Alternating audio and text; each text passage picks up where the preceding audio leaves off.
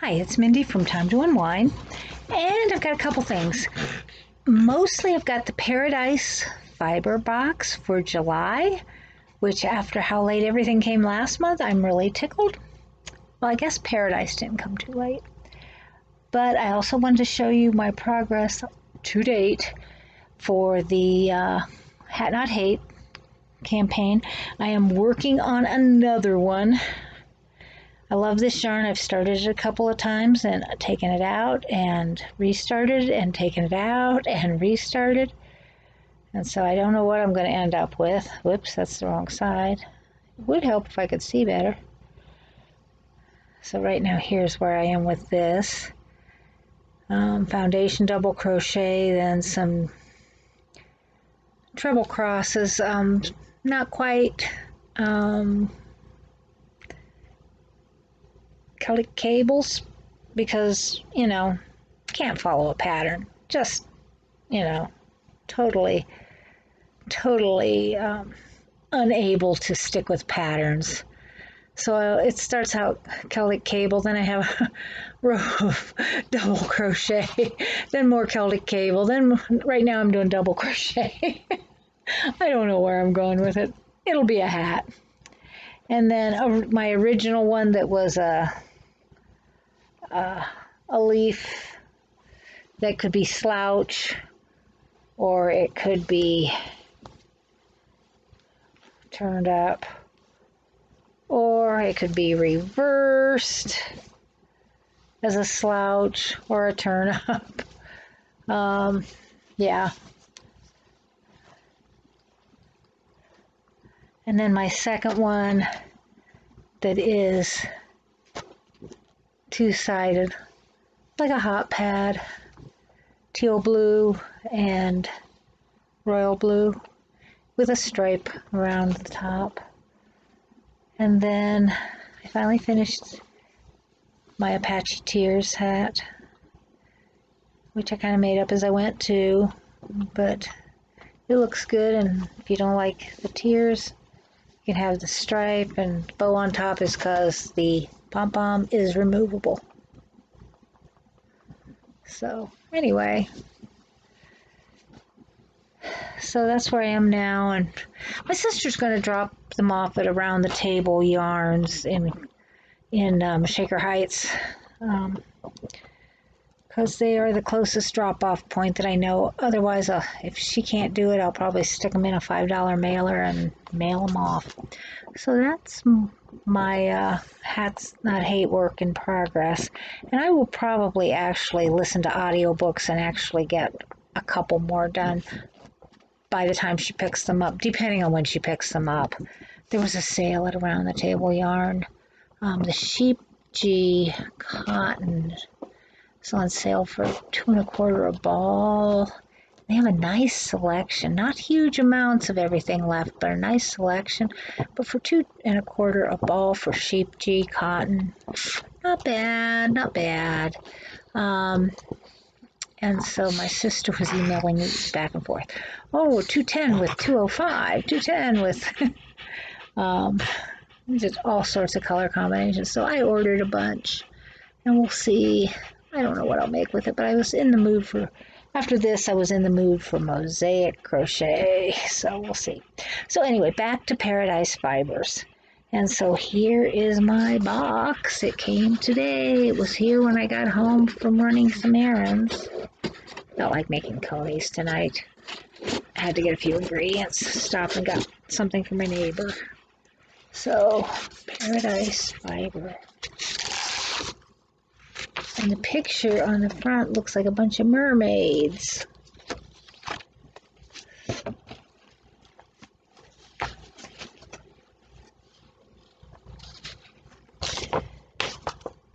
And I don't want to read the whole thing, but you see, look at that.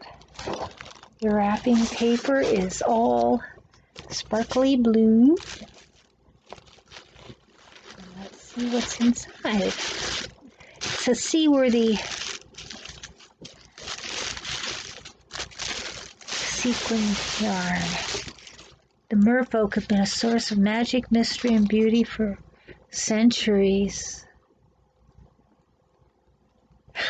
Celebrate summer with cool underwater color tones, tantalizing texture, magical iridescence inspired by these mythical creatures in our newest blend, Mermaid. Dive into the world of possibilities with this multi-hued textural blend that boasts whimsical wonder. Take on a dyeing project with our featured cellulose fiber produced from seaweed, or pair the two fibers together by blending or applying for a unique yarn, gleaming with artistic porpoise.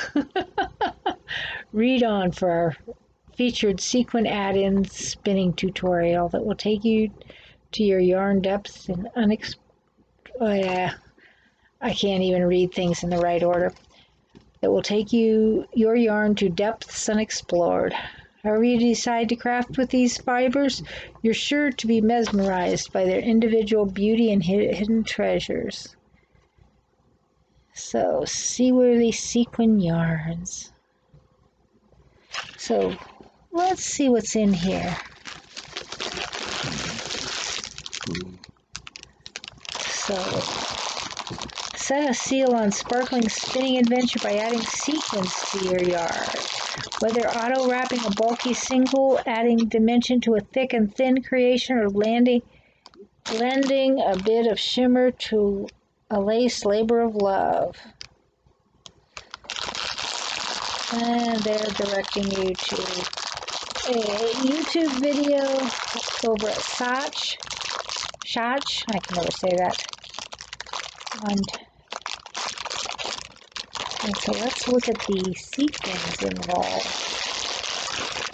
Okay. So I got the purplish ones. Now I know they also sent out some blue ones to some people because I saw a video. But I got the purplish ones. Those are pretty. And they sent a threading tool, which is kind of like a dental floss threader. What else have we here?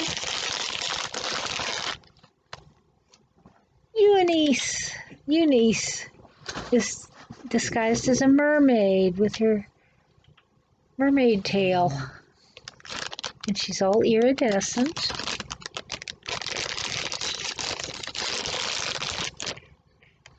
Ooh, and there's a piece of saltwater taffy instead of a tea bag.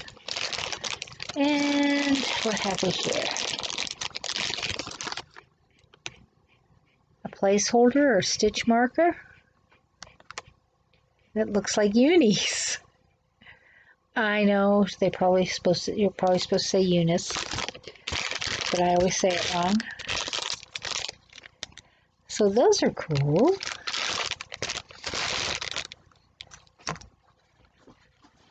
Should ask my son if he wants to pull his teeth out with taffy. Smells nice. Do you want taffy? No, he says.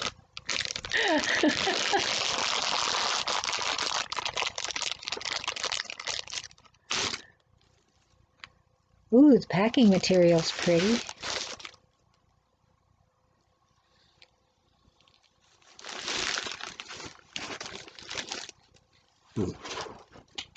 And you hear the dog in the background. She's got all sorts of weird comments today. The packing material is all this glittery, pretty stuff. So, let's look next. Oh, I love these bags. Let's look next at the 3 ounces of undyed sea cell fiber, a cellulose fiber produced from the pulp of seaweed in a coral print organza bag.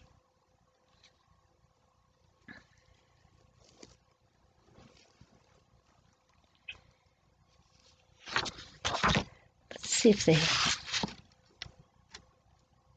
Sea cell is a wonderfully silky fiber which is made in an eco-friendly lyocell process similar to the way that mint, pearl, and rose fiber is made. This cellulose fiber is truly unique. Its base is made from beech trees that have been harvested and ground into a pulp. The pulp is immersed in a water solution, and while it is in liquid form, seaweed is added. From there, it is spun into tiny fibers using spinnerets, then hardened and set into solid fibers, dried and cut. The result is long, strong, lustrous, and silky natural fiber that is next to skin soft. Unlike traditional rayon and viscous fibers, this process actually uses recycled harmless chemicals that do not go back into or contaminate the environment. This makes it a truly closed-loop process, utilizing chemicals no more harmful than common table salt and results that are completely renewable, 98% of which are reusable time and again. The algae used to make sea cell fiber is commonly called knotted wrack and is found widely in the fjords of Iceland. This fiber is rich in minerals, salts, and vitamins, making it a nourishing fiber for your skin. But my skin probably isn't going to eat it. Finished garments will be breathable and cool to the touch. Sea cell fiber is known for helping fight dermatitis and psoriasis by limiting inflammation, soothing itchiness, and remineralizing, detoxing, and purifying the skin. So maybe you get some absorption. So it's very lovely.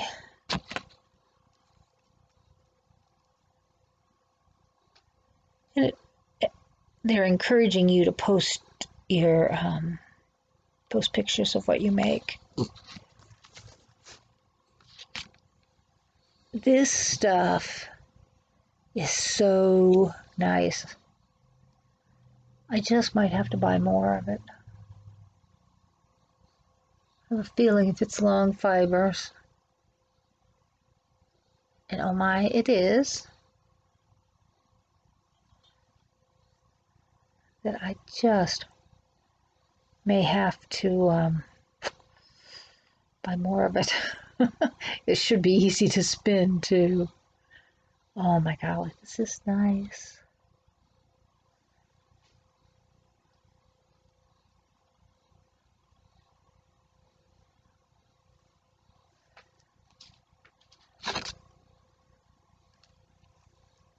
I have to think about whether or not to buy some of this to gift to my granddaughter, for instance, because as a newer spinner, she took her spindle home from vacation last year. I forgot where she put it. She has found it. But as a newer spinner, this would be very easy for her. So there is that.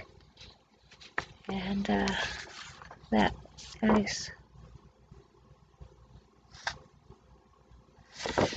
And so let me see what they say about the mermaid. The mermaid is in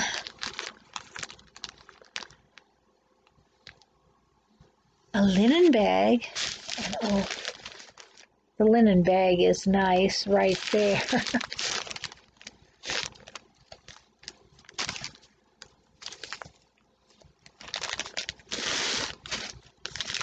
How much is it? 3 ounces.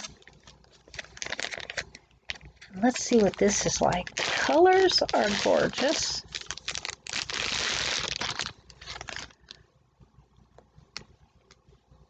It's got a lot of Angelina glitz in it. It's got 65% merino, 5% Angelina glitz, 5% viscous tweed, 25% silk, mulberry tussa, and recycled sari. So the recycled sari is going to be your neps and your bits of, okay. Visually, I'm finding it hard to locate the end because I can't quite hold it at the right distance. There we go.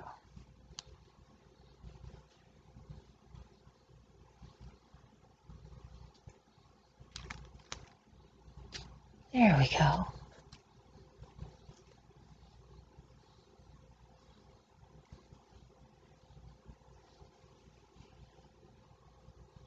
So having heard what was in it, you can tell this is soft. Now, the Angelina is not all one color. It's iridescent, and it's showing up as so many colors. I think you can even tell in the picture. So what fun.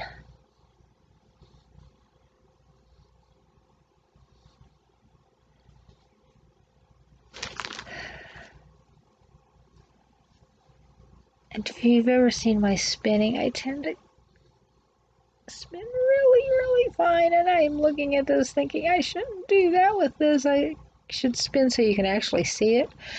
Because this is so pretty.